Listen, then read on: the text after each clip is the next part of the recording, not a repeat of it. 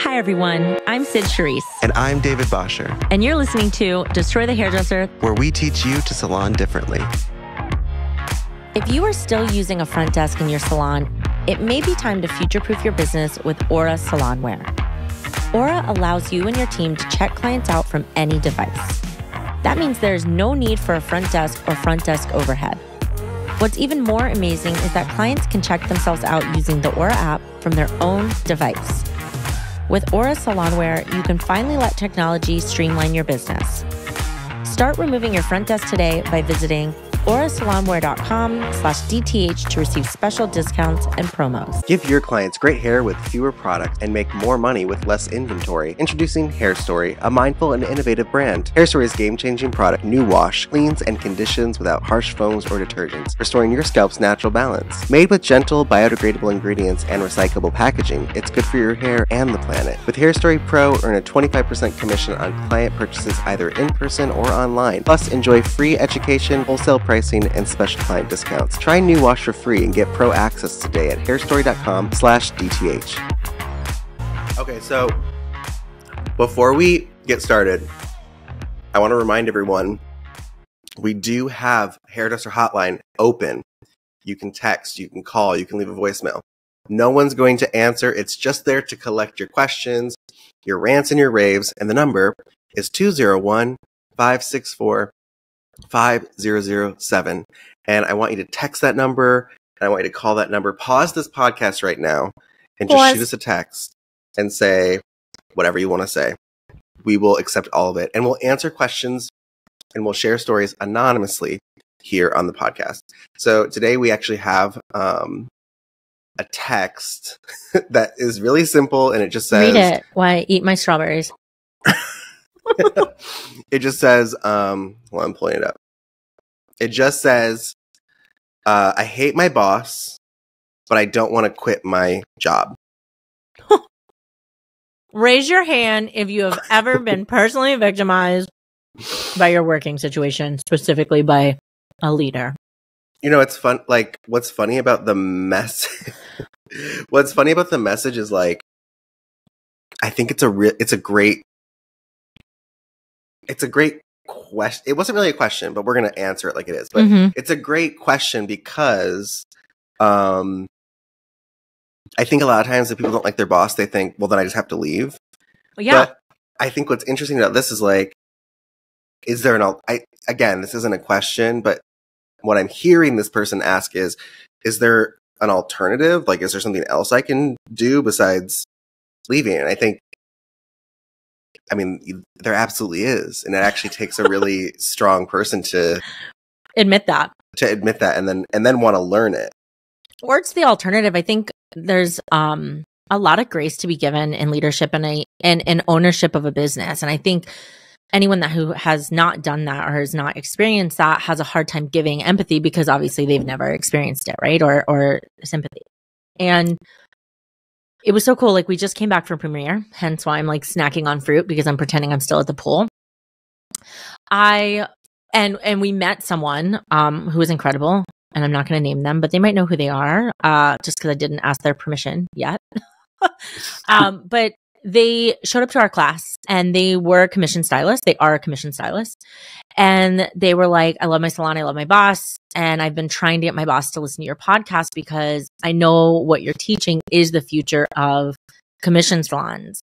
And it was so sweet to me because it was like, okay, my boss isn't necessarily giving me what I need, but I want to grow with them as they grow as a leader. And I thought that was so cool because they were just on this mission to be like, I need to bring this information to my boss because I know that they can handle that growth and transformation. And I do wish there was more of that, because what happens is it becomes less like a collaborative, and then the stylists get upset because the leader isn't growing, and then they're like, fucking out of here.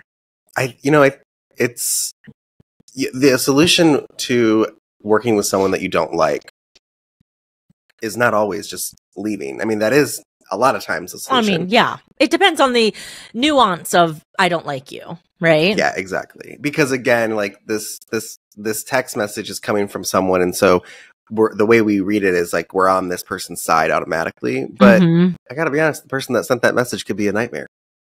True.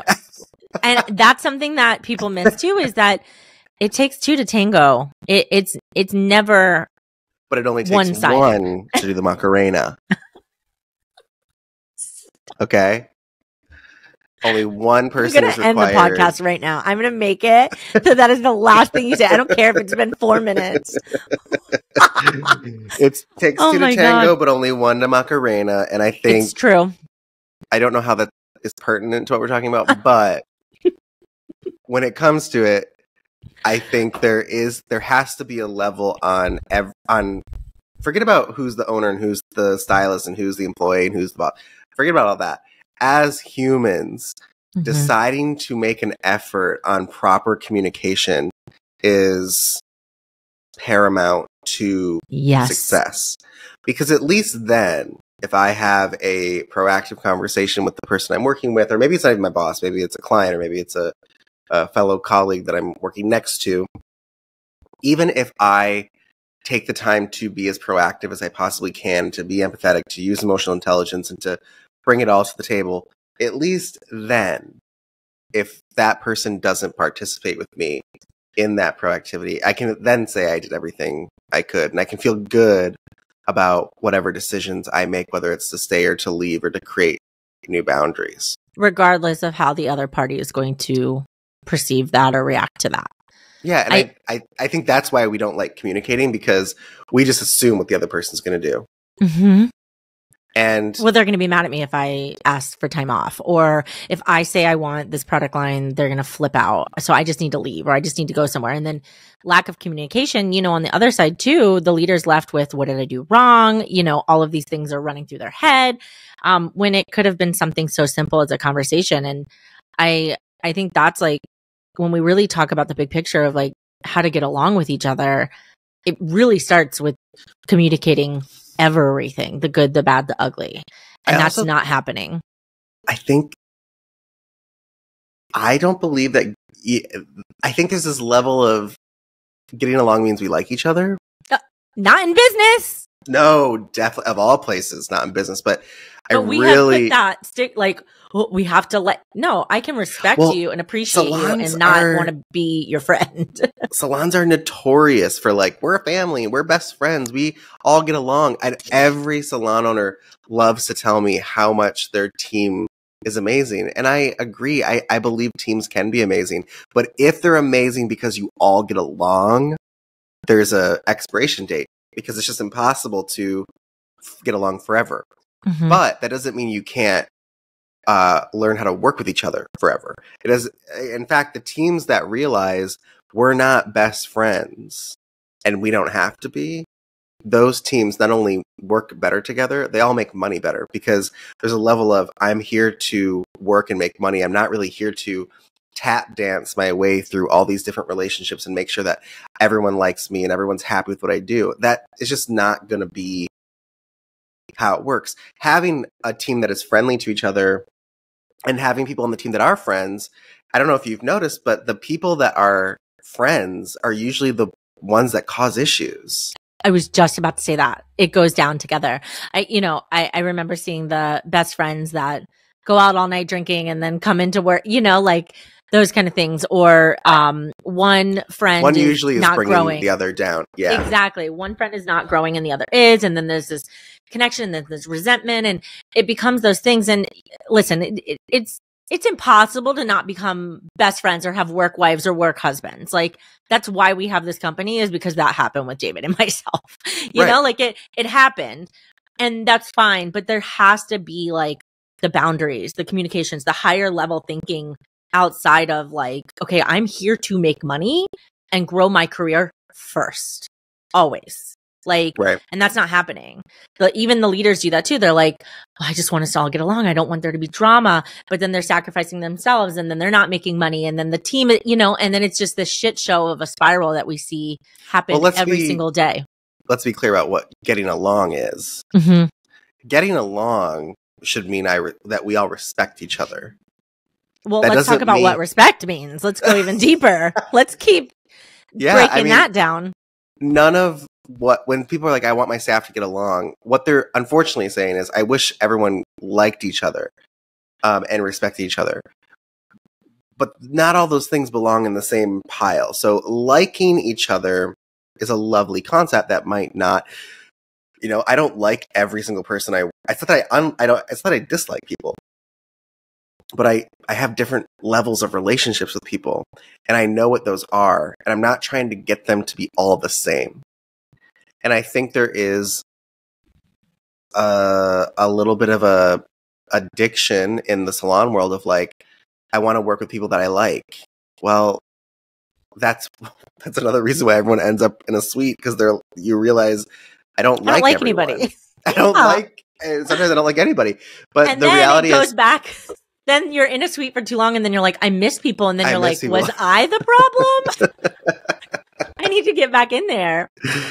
I mean, if you can show up to a team and respect people, liking everyone is not required. Yeah. Being nice to people and liking them are not the same thing, right? Like, I can be nice to people that I don't like. That's just normal human behavior. But we live in this world, especially right now, of like, well, I don't like them because they disagree with me, and so I can't work with them. Well, that's not really a requirement to work with someone. And this is the problem too. I mean, unless you are being like bullied, disrespected, like, that's a whole different level. Just saying like, I don't vibe with you, like you wouldn't be my people outside of this work, but like, you're doing hair, I'm doing hair, I'm focused on my career, hey, can you pass me that? Can you get me this? Can you help me with this? Cool. Like, it's a whole different relationship. This is why we teach emotional intelligence, because our industry has a very hard time separating emotion from business. Right. And so we see this. It's like, I don't like you. So now I'm letting my emotions in to a level to affect my business. And that's where it gets dangerous, because it's like, again, unless it's taken it to a level of like disrespect, bullying, harm, right? That's a whole different level. Those are different things. Yeah. Those are totally different things. Just saying like, you wouldn't be my friend out of here, but like, you're cool over there in your chair while I'm over here in my chair is different. But then if that person does anything to enhance that dislike that you have for the person, the next thing you know, it's like outburst, emotional fighting. And it's like, y'all, we're at work. Like, our only job is to be here to take care of our clients and do the job that we signed up to do. That's it. I remember when we worked in Brooklyn, there was someone that didn't like me. And shocker. And I remember this person said to my face that they didn't like me. And I said, that's absolutely fine, because I don't like you either. And then we got along just fine. Probably did not love that. Well, it took them a moment to be like, oh, like, okay. But then we got along, and because we respected that, we didn't really, like, we're not friends. But yeah, and we don't have to be. It was this funny communication of like, yeah, like, neither of us like each other. Like, that's okay. I can still work here. You can still work here. And I got to be honest, it takes the wind out of the sails of frustration, because you're like, nothing else really to talk about after that, That's what I said. I'm like, excuse me, I'm going to get by you. Can you give me a towel? I mean, like, I don't understand why it has to be.